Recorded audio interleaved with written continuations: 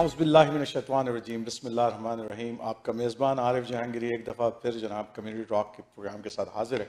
As you know that from last couple of weeks I'm trying to bring the pupils who are running for the councillor election, regional councillor election, because on the 24th of October we are expecting our councillor and city town hall elections.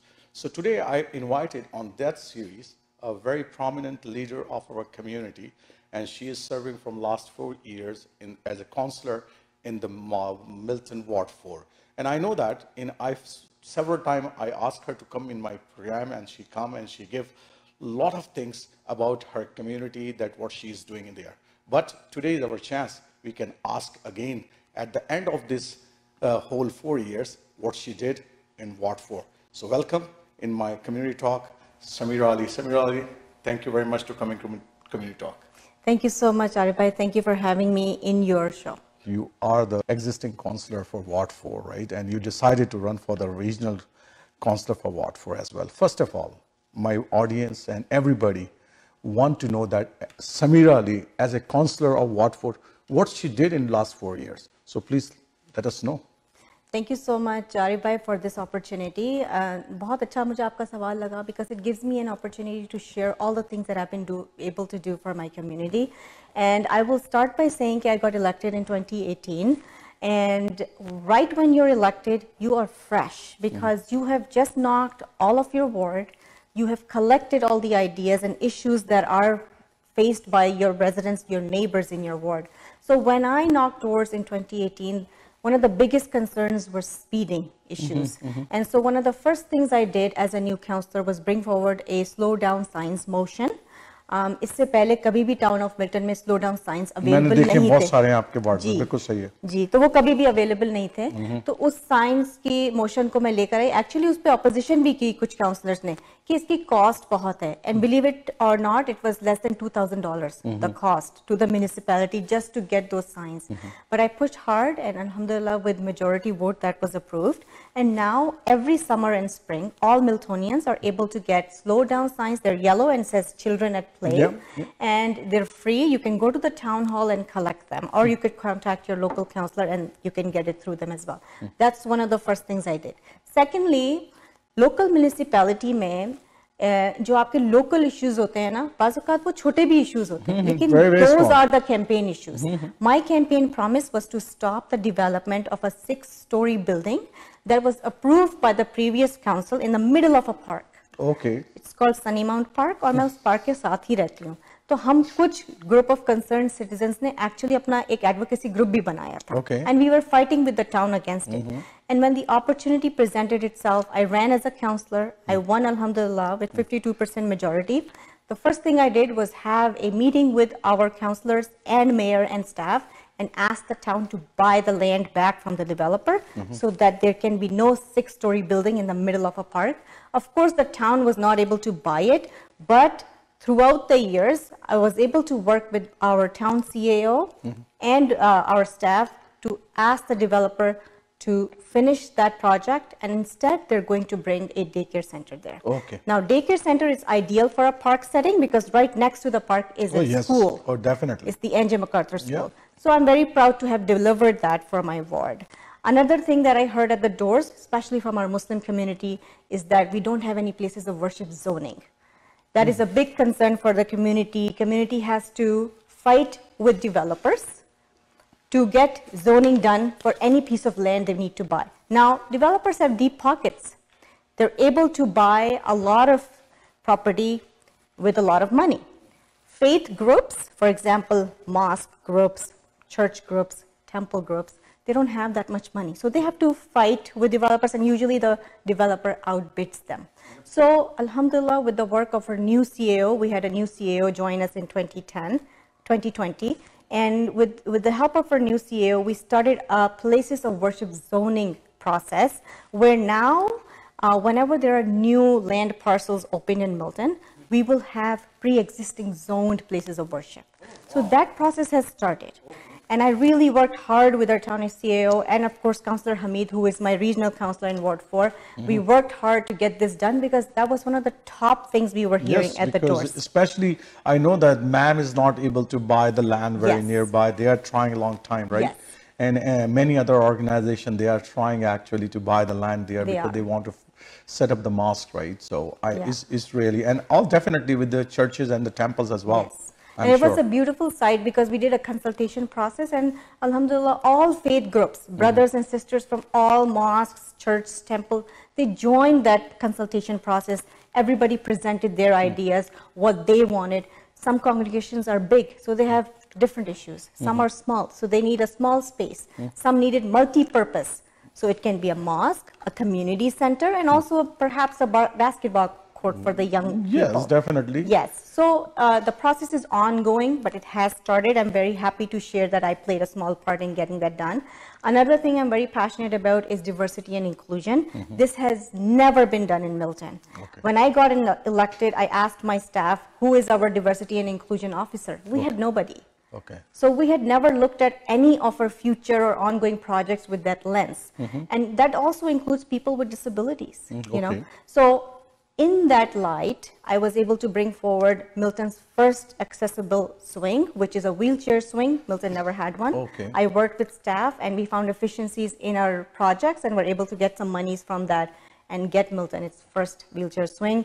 I was able to bring forward a motion to council, the reconciliation indigenous rights motion, in which where we, for the first time in Milton's history, were able to bring an orange crosswalk in Milton. It's right where the mill pond is. And so there's many more measures.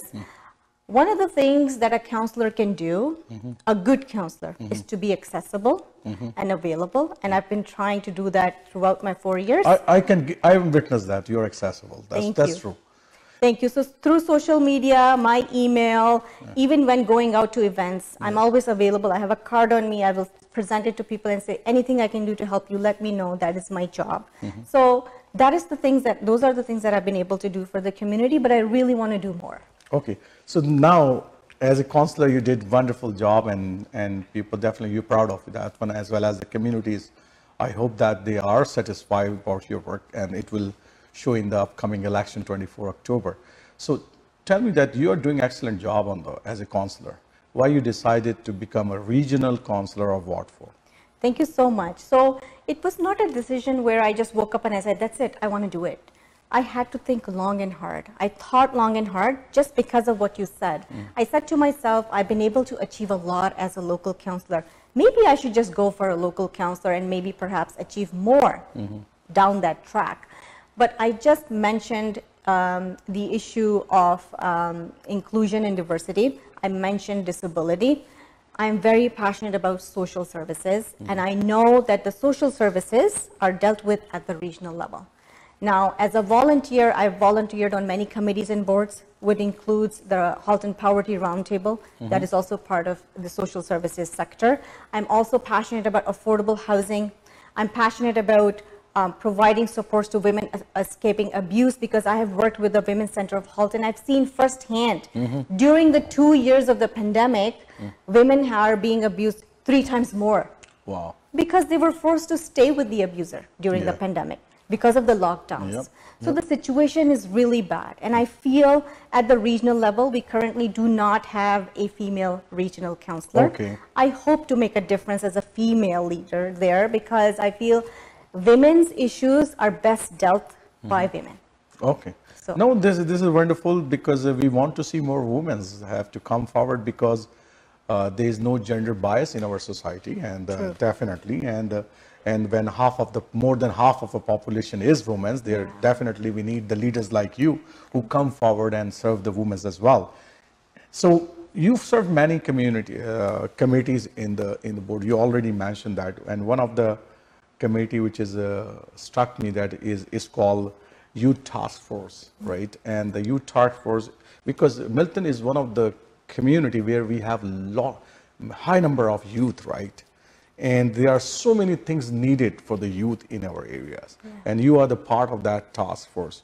So one of the things which is I observed myself, I recently moved to the Milton sports complex, although it's huge, but not a very ideal facility. There are many missing links are there as compared to Mississauga or some other places. You will find out a wonderful their services they are providing.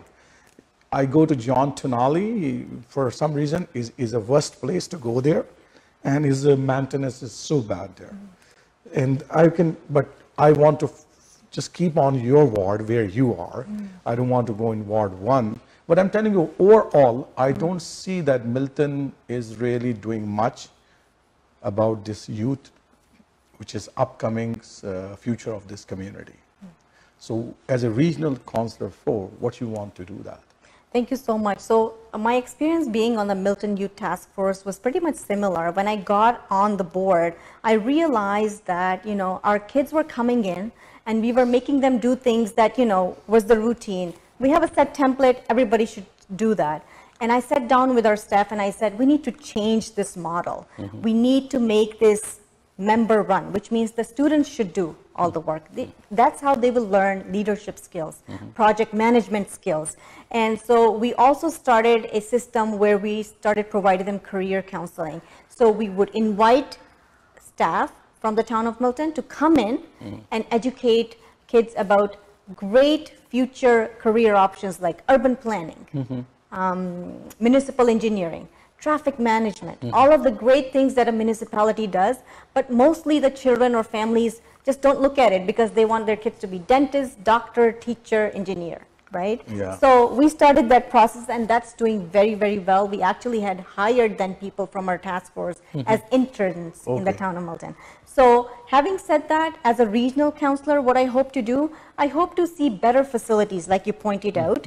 I'm happy to share with you that it is my honor to deliver to the community a new district park that's going to come in Ward 4. Okay. It's going to be on Bronte Street. Okay. And it will also have, Ward 4 will also have towards Britannia, a community center, a new community center where we will also have a library, which we don't have right now. Okay. You have to understand that we are the newest ward in Milton, and so these are the growing pains we have to face, and we have to meet population targets before we can deliver the services. And I feel like that model has to change now, and it will only change top down, and so the top leadership changes. That's when those things you will see start matching, the infrastructure will start matching the growth. But having said that, the new district park will have 2 new cricket pitches that I'm working with staff. And it will have, fingers crossed, a squash court that the community has wanted for the longest time. And so the reason I know these things is because I try to stay connected and listen to what people have to say. Even today, before coming to your show, I was knocking doors and I was asking people, what can I do for you next? People were happy to see me, but they also need more representation, more advocacy, and more things in the community, just like you pointed out. So another big issue which is Milton is facing at the moment, is the transit issue. Yes. Is a huge issue. And if you see the go train is stopped by certain time and after that is not available, hundreds of children are going from Go station to the downtown for the education. Yes. Because we don't have any other university in our town as well. So most of the people go out of the town, either go Guelph University, either go McMaster or Toronto University or there. So the issue is that especially second year after third year, the classes are finished in the late hours. And most of them, the trains are coming by 8, maximize 8, and after that is not available. So what, as a regional councillor, what do you want to do for that? As a regional councillor now, I can tell you that I'm really passionate about getting Milton and region of Halton some regional transit. We don't have that. So I feel like it's about time that Milton had partnerships with cities like Brampton or Mississauga, where you could take a bus and then you could connect in Mississauga and then go to your destination, or connect with Oakville. That is interregional, or let's say intermunicipality transit. The thing you're talking about is Go Service, which you know is the Government of Ontario Transit. I will keep doing what I'm doing right now, advocating hard and reaching out to the local MPP and asking him to make sure that he's a better representation of Milton. Because before our MPP was elected, we had actually more frequency of Go Service, more trains and more buses. Unfortunately, that's not the case right now. So I will keep advocating for more Go Service, more frequency, and the train as well. My own son goes to Laurier. and I have to drop him off at that point and then pick him up myself. That's my life. That's your life. That's everybody's life in Milton. Life. Yeah. But I do feel that if at the regional level we work hard to get Milton and Oakville transit going, I think that will at least help kids going to Sheridan at least. So. And one question I ask everybody who are coming here, because this is a recent event happened that a police officer was shot in Mississauga. Yes. And that's the same person goes to Milton. Yeah. And a wonderful man of our community, a small business owner. Yeah. He was shot, and then a student who is working in his shop as well as shot. The two people die in the Milton. We are seeing a rising trend in all the communities, not only in Milton, Mississauga. Milton may be on the lesser side at this stage, but you will see that the drugs in the schools are increasing, guns violence are increasing, stabbings are increasing, and these are the three factors which is bringing up more crimes in the society. And we see Mississauga was an excellent peace-loving people's city, but no more, right? There are crime every week, couple of crimes happening, and Peel region is the most car theft issues happening in the city, and Milton is not far from that, these two areas. So what are something that you want to make sure that the drugs are not reaching out to our high schools as they reach it out already in all the other areas, but maybe possibly I didn't see yet. I take a round in my car several times in the nights, and I didn't find out yet. But there should be measures should be taken before that. That's happened in the Milton. So as a regional conference, because you are the part of Halt and Hate Crime Coalition as well, so crime is already, you understand that these are the important issues as well. The drugs is with our high school students. We should stop them, right? We should save them. Yeah. And I try to reach out here, Mayor of Mississauga, and I really talk about this. Oh, she promised so many things, but I never see a promise will fulfill. So as a regional councillor, what do you want to do for the safety of our children's future? Thank you so much for raising this very, very important matter. What happened to our dear Shakil Bhai is something that we can never forget.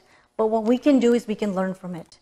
And what I do learn from that scenario is that the individual who murdered our Shakil Bhai had so many pending convictions on him.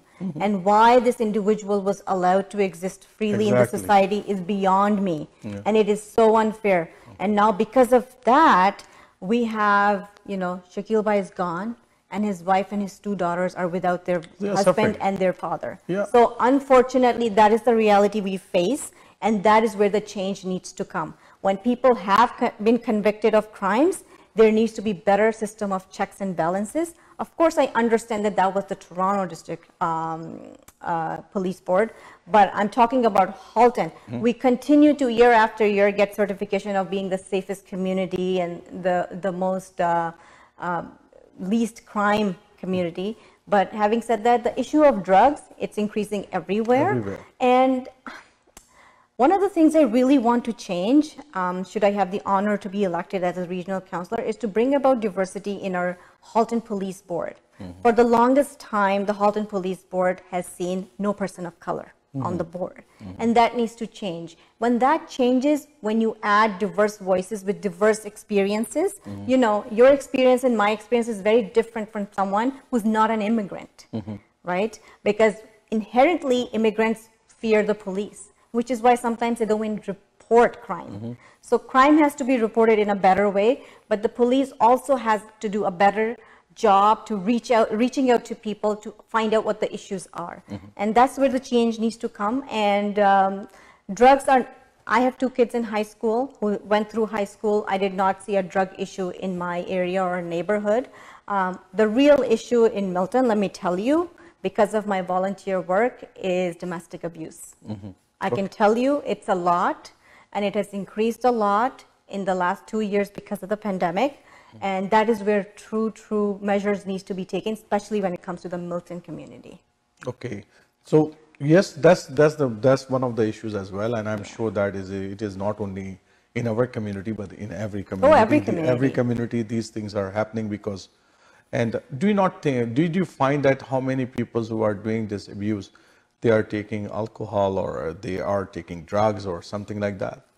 They are involved in that? Yes, alcohol plays a factor, but you'll be surprised to know that narcissism is the biggest reason why this happens. And it's a cyclical behavior. There's a whole cycle of abuse. There's many different kinds of abuse. There's financial abuse. There's physical abuse. There's emotional abuse.